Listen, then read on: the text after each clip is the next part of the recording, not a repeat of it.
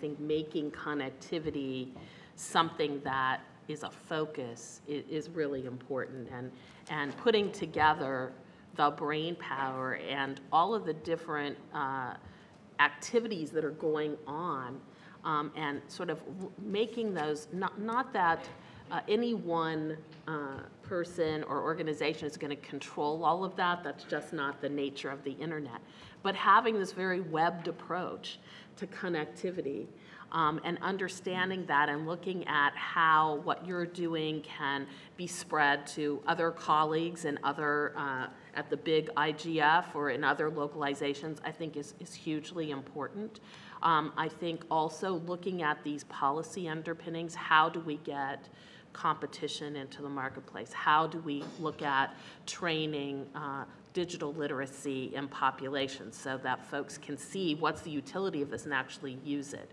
How do we work on content that can be used for all of this? How do we work on the technical side of this and looking at how to get connectivity to rural populations? I think there's a whole list of things that are the practical, hands-on things that all of you sitting in this room can really have an impact on.